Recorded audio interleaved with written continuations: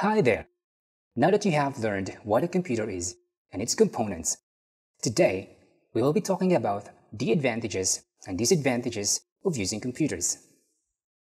By the end of this lesson, you will be able to discuss the advantages and disadvantages that users experience when working with computers. The use of computers has reaped many benefits to society. The one who uses their device is generally referred to as a consumer, or commonly known as a user. A user is someone who communicates with a computer or makes use of the knowledge that it provides. Businesses, as well as home users, may make educated choices because they have direct access to information from anywhere in the world. Much like you, students have more opportunities to assist with the learning process.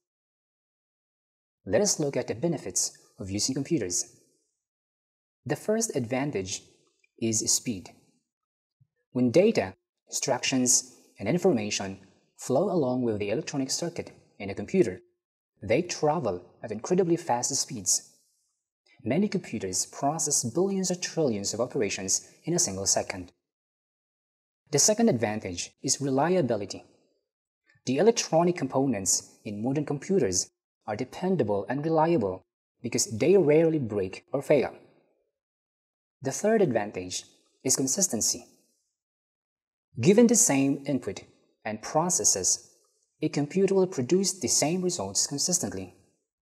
Computers generate error-free results provided the input is correct and the instructions works. The fourth advantage is storage. Computers store enormous amounts of data and make this available for processing anytime when it is needed. The last advantage is communications.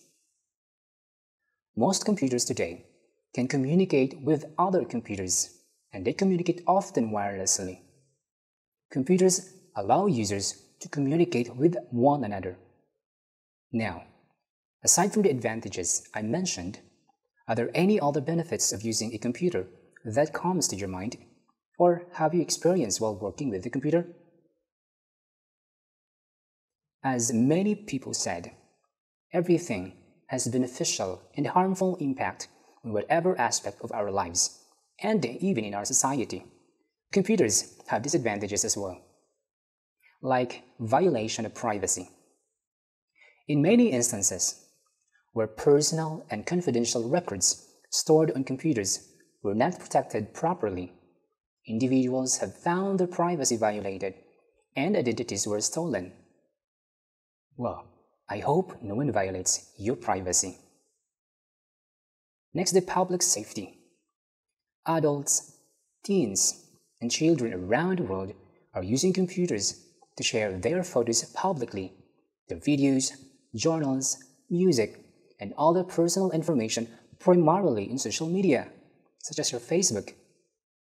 Some of these unsuspecting, innocent computer users have fallen victim to crimes committed by dangerous strangers. Computers also have a negative impact on labor force. Although computers have improved productivity and created an entire industry with hundreds of thousands of new jobs, computers have replaced the skills of millions of employees. That is why workers must keep their education up to date, especially nowadays. Computers also cause health risks. Prolonged or improper computer use can lead to health injuries or disorders. Examples of these are the two behavioral health risks, such as computer addiction and technology overload. Individuals suffering from technology overload feel distressed when deprived of computers and mobile devices. You can protect yourself from health risks through proper workplace design, good posture while at the computer, and appropriately spaced work breaks. Lastly, computers have a negative impact on the environment.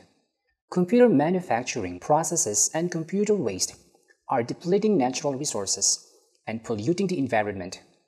We have this green computing, which involves reducing the electricity and the environmental waste generated when using a computer.